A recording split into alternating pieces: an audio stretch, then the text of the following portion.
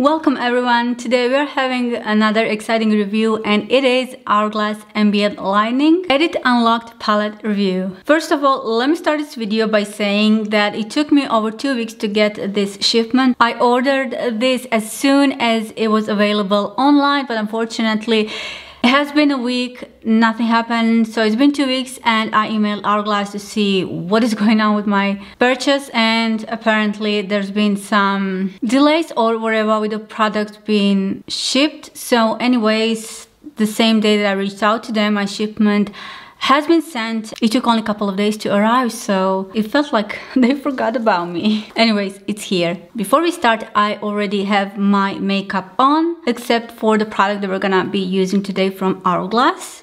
And if you want to see this video, this fall makeup look that I've done, I will link that down below. Before I start demo, I wanted to share some facts when it comes to this year's Hourglass holiday release. If you want to skip that one, you can just watch the whole demo. And if you want more information, here it is. This year with the Hourglass holiday collection, we have 4 different cover arts, but 3 different palettes. Just so if you get confused, we do have 3 color stories. First one being in a jellyfish cover, which is most suitable for the lighter skin tones. Then we have leopard cover, which is more suitable for the medium, and the snake one, most suitable for the deeper skin tones, even though I'm not quite sure how much you can maneuver between these palettes when it comes to depth. Now these palettes, they do retail for $90, which is not cheap, but if we divide this by 6, because there are 6 products in here, then we get like $15 per product, which technically it's not a lot considering the quality and the products that we got. And also we cannot forget about this cover art, because this is unique. This is one of those palettes that I would love, not just to stay in my drawer, but to, you know, be able to showcase this one, to stay somewhere where I can see it all the time. These palettes, they have 12 months shelf life, made in Italy. If I can find any discount code, I will make sure to post it down in a description box so you can take some money off of your purchase. Also, this palette will be available just for a limited time, only while the supplies last. Let's go quick to the cover arts. So like I said, 3 palettes and 4 cover arts. The one that I picked was the owl one, and I put the leopard one, which by default is the second one that Hourglass put on whole palette. So it is in a second one and it looks like this. And it comes in a packaging like this. And again, I'm loving this packaging. Also, I wanted to mention, once these palettes go out for a Sephora or outside of the Hourglass website, I'm not sure if you will be able to customize your palette. So technically you can put the jellyfish palette in the leopard, etc.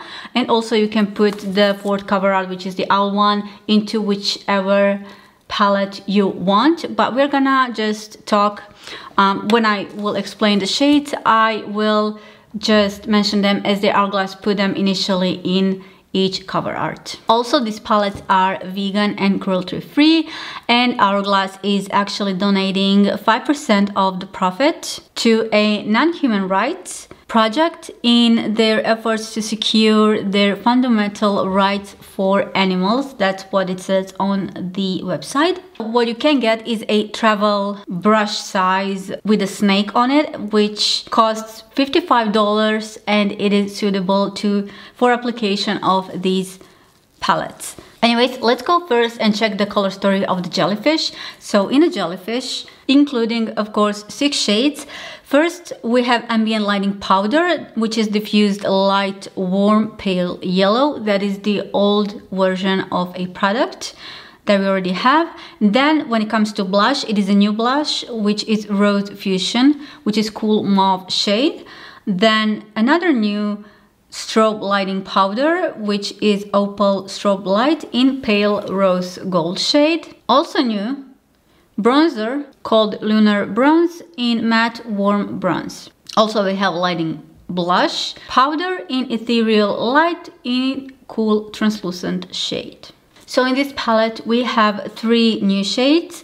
Now in the leopard palette, which is the second one, which is the one that I got for myself. Right here we have, unfortunately I'll say, only one new shade, and that is this shade right here, Ethereal Flush Blush, and this is Soft Peach shade. For disclosure, these all 6 shades are new to me because I didn't have a chance to try them out.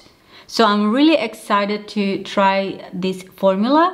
And I just wanted to mention that here's the thing. I know this will be, especially if you're a collector of Hourglass, you will probably skip this palette mainly because they're repeated shades. But in case if you do love, for example, any of shades in here, for example, if you are in love with highlight or any of the blushes, which are, I believe they're one of the most successful product from the Hourglass, you would have to replace those shades either way because it's been a year since those were released, and if you need a new one, then you're gonna get it in this palette. I get that we get excited whenever we can try some new formula or the new shades, but at the same time, if something is like a holy grail to use for you in a makeup, then again, you need to, after 1 year, you need to replace a new product since these are 12 months shelf life. And from a business perspective as well, I can understand that when brands, if the brands are thinking that way as well, because they're putting their bestsellers in these palettes again. First, we have Dim Light, and let me, you know what, I'm gonna do swatches. Before we continue, unfortunately, when it comes to packaging, it is, I don't know, it's just like it's missing resistance, because this is what it does, you know? So if it's right here, it can close like this. I don't want to break anything. Like you got the full-size mirror in here, which is pretty great. But other than that, yeah, that's one thing I wish it can be changed within this palette. Let's go. First is Finishing Powder Dim Light. And first I thought this one looks really warm toned. But actually, oh. It does have like a peachy undertone. It's natural beige color, but for me it leans like a little bit kind of a peachy, I'm not sure. And it is luminous. Next we have, and this is really pigmented. Next we have Metallic Strobe Powder, Celestial Strobe Light. Ooh, I love the undertone. Yeah, this one is gonna look really nice on the skin. Now this is the shade that's more interesting to me. It is a Blush Mood Exposure. Ooh. Pretty shade. Yeah, it would make sense that this one is one of the best sellers. This is Iridescent Rose Blush. Ooh, this is really pigmented. Could use this as the eyeshadow as well. And now for the new one. I feel like when I look at these two in a pan, I think they're too close. So meaning probably on the skin they will be, or maybe they're not going to look too similar. And then we have bronzer in a lustrous bronze light. So this is how all the shades look like. Now we're gonna switch to a Snake palette, which is probably going to be one of the most best sellers just because it has 5 new shades. And the only existing shade is powder, which is Radiant Light Golden Beige. Then all of the next shades are new, which are Coral Haze, which is a new blush, then a new strobe lighting powder in Infinite Strobe Light, and new blush in Sunbeam, and another blush in Mystique Flush, and also bronzer in Solar Bronze. Now I think for today's look I would use this shade right here, and I will test also these other shades, but I will just keep one shade as a blush today for this to complete this look. Also I wanted to mention that they say that I have photoluminescent technology, micro-sized color correcting particles that capture, diffuse and soften surrounding light for skin that appears lit from within. That sounds really interesting. But Hourglass has been known for having one of the finest powder products on the market. Before I continue, I have a little bit of a contour, but I will apply a little bit more of a different undertone to it. Also, I am using Makeup by Mario Soft Sculpt Shaping Stick in medium dark. First, let's go diving into this bronzer right here. And I love to take the excess a little bit out of my brush, especially if I'm not sure how this will work. I'm not going too much just because for today's look, the blushes are the one that are going to do a major difference. I'll say this shade is really soft, really natural, and the powder looks really natural. I will use this one on the edges of my face, also on this side. Yes, these are definitely really soft. You know what, let me try this bronzer as well, a little bit in here on my nose area. I'm loving how easy this is to work with. They're so subtle and so fine, I would say. And this is how the bronzer looks like. Okay, now for the blush. I'm gonna go in with this shade right here first. And I love the marble effect. And I'm going to start slowly and adding up more product as I go. These feel as they are really buildable. And I feel like these are going to be a little bit more, they're more on a pinkish side. You know, when it comes to undertones, we do have like a plum, rose, and peach shade. But yeah, they are just as beautiful as they are. For example, these are not suitable for today's makeup look. At least this blush, which I thought this one will go the best with it. But it looks beautiful. And that's what we are here for.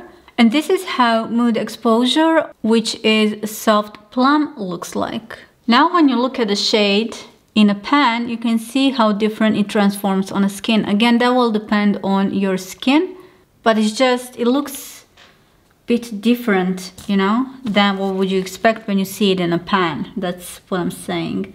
Now I'm gonna go into Ethereal Flush, which is soft peach shade. And it is a new one, so I want to try that one. Now this one is going to be really pigmented. Yeah, I just took a lot of excess off of my brush. For a medium or light, even for a light medium skin tone, these blushes, they are going to be right in your face when it comes to color. So you'll really have to be subtle and cautious while applying them. Even though this is a pretty shade, and I'll apply a little bit more just so that we can see for the demo today. This is not something I feel like it suits me the best, like my undertone. Yeah, definitely not. I don't think I'm loving this one. I know, again, I put a little bit too much for the demo, but just no. I love this one though. This one is pretty, but this one is just a bit too much. And this one, yeah, I don't like. Let's go with the dim light, and I will take bigger brush. Okay, but now the thing is, I need a smaller brush for this. For me, this is more pinkish than it is beige. Let me try this under my eyes. And as I mentioned so many times, I do love Charlotte Tilbury powder for the under eyes the most. But I want to try this one all over my face just to see where this powder will sit the best. Yeah, I definitely need cooler undertone. Okay, so far, not impressed, you guys. But I'm still waiting for the highlighter. Let's try it. Hopefully it'll fix the whole exploitation of this palette. I don't know, maybe the jellyfish would, I don't know, be better in some other shades and the snake in the other ones. But okay, let's try the highlighter. I'm gonna use a little brush that is a little bit weird. This is from Chanel. I'm having like high expectations for, at least for this one. And of course, as I thought, you do need to be cautious with the highlighter types like this. You know, the one that I really liked was the cookie highlighter from Benefit, and I would love to give that one a shot again. I really love that one, guys. But it is super glossy, like glass pigmented, you know, finish. It's crazy. Okay, this is beautiful. I'll just ignore this side. Oh my god. Anyways, let's go and try it even here.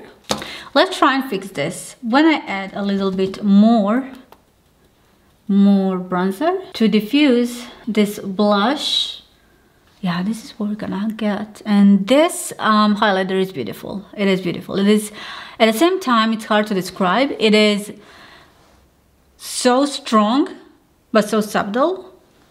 Beautiful. I don't know what's gonna happen once I put the fixing spray. What are we gonna do with this side? My god. Let's try highlighter, but I'm definitely taking this off. Like, yeah. We figured I don't like this side. Oh yeah, I had an idea. So to put the powder, which is dim light, all over the shade just to diffuse it down. Yeah, this undertone, I don't know. This is a new shade, which trying to figure if this doesn't suit me or is just in general like mist shade. Because when I saw it online, I was like, okay, I was a bit skeptical just because of the shade and undertone and everything. Now just thinking what is going to happen when I go with the dim light, if it's going to change the opacity or the undertone, that I would like potentially this more. Oh no. No. I am back. I reapplied my foundation and put some of the contour, and I put this bronzer again, and I'm loving this one. It is so subtle, natural looking. Yeah, and it suits me really well. Going with the last blush shade, kinda skeptical to go with it, honestly. I think this shade is much closer, even though it's marble, as this one. I think it's much closer with the undertone with that one. This one is described as a warm rose. This one is much more subtle. I'm looking if, yeah, this one has sheen in it, same as the first one that I tried, but I think we have kind of a similar situation here. But again, it is nice shade. Actually, I'm loving this one. So for all of you that are having Hourglass products, the only new shade that you should be excited about is the one that probably wouldn't suit you. Let me go a little bit with the bronzer. And now I'm gonna go in with the highlighter. And one thing I have to say, I have to hold my mirror all the time, because if I do this, this is what will happen, and that's one thing that it's not convenient whatsoever. So I think these two shades, they're not that much of a difference. They are different definitely, but not that much. And so this is Mood Exposure, and this one is Iridescent Rose. So my favorite blush is Mood Exposure, and then this one I think at least in person suits the best today's look, so that's one that I'm going to keep. It's Iridescent Rose. Ethereal Flush, oh my god, I think this blush, again, it is for me definitely. It's such a miss, but in general I don't know how this is going to suit, and who is this going to suit, honestly. It is so vibrant, but which is not a problem, but the undertone is really, you know, really questionable how it's going to suit you. You know what, let me just even everything, and I will be right back with my final thoughts. My makeup is completed, it is done, and I do have some thoughts when it comes to this palette. This one caught me by surprise in a good and in a bad way. Let's start off with what I loved, and that is this bronzer right here. It does have such a fine texture, applies easily, and when I applied it, I did apply a large amount, and it still looks pretty fine. It's not patchy, even though my skin wasn't set. It goes beautifully and nicely, and I really loved it. This bronzer went on so smoothly. The undertone, it's perfect if you are having lighter medium complexion. I think you will love this one. And the powder it's beautiful. Even after application of a fixing spray, this metallic strobe powder, Celestial Strobe Light, it is beautiful. Like I said, at the same time, it looks so reflective and so strong, but again, yet so subtle on the skin. I love the undertone of it, and this might be one of the favorites, I think. It is such a beautiful, beautiful highlighter. Now for the blushes, I'll say I do love these marble shades equally depending on what is going on with the rest of the eye makeup look. And for today's look, I did decide to go with this iridescent rose blush. Two things that I don't like at the moment, at least, is this finishing powder. I know it's described as a beige, but for me it goes so much rosy, and I don't know, it's just, I'll have to test this shade again just to see how can I incorporate this one. But at the moment, it's kind of a, what should I do with it? Like, I don't know. Not my favorite. It is beautiful powder though, but it's just the tone of it is what throws me off. This blush, however, you saw my reaction. I will try, I'll give my best to incorporate that shade somewhere else with some other look somehow. I don't want to just throw it out and say, well, game over. But for now, for I could see from my first impressions, this is something that I don't like.